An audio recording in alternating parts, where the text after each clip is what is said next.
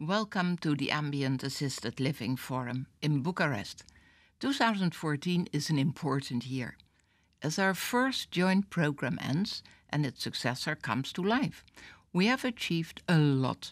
6 years ago, this was just an empty green field waiting to be explored. Now our efforts are bearing fruit. We are delivering for millions of elderly Europeans. And Europe is setting a global agenda with the largest community of its kind in the world, in an international market worth billions. These innovations can make a real difference to the lives of so many.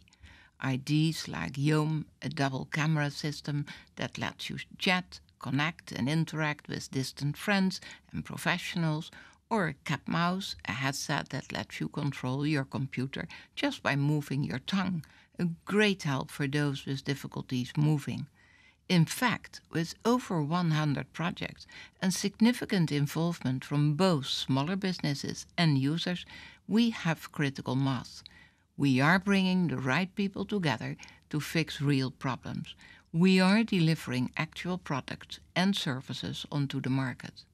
Because the point is not just to have ideas, it's to make them scale onto a larger market fast. That's the way to attract investment and make ideas a reality.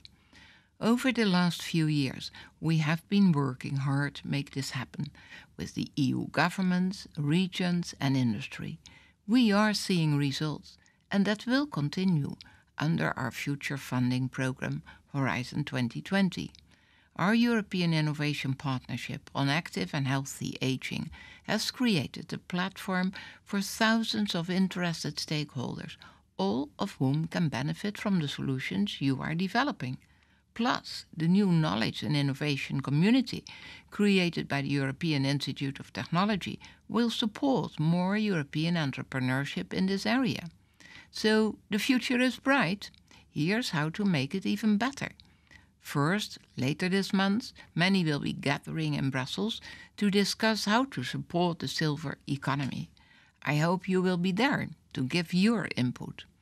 And second, I hope the next AAL program can benefit from feedback, matching up to users' needs at every stage of the innovation process. And third, I hope yet more agile funding can get products faster to market. Most of all, there is an opportunity for even more engagement there. Many EU countries have committed, and I thank you all. With Canada and Turkey interested, this could go international, and there's scope for still more countries to get involved, like the Western Balkans, Central and Eastern Europe.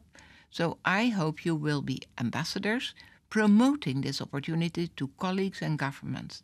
The dream is to help older people live more actively and independently, to offer more sustainable health and care, to create a globally competitive industry that creates jobs here in Europe. And that is a goal I hope we can achieve working together. I wish you best of luck in your discussions.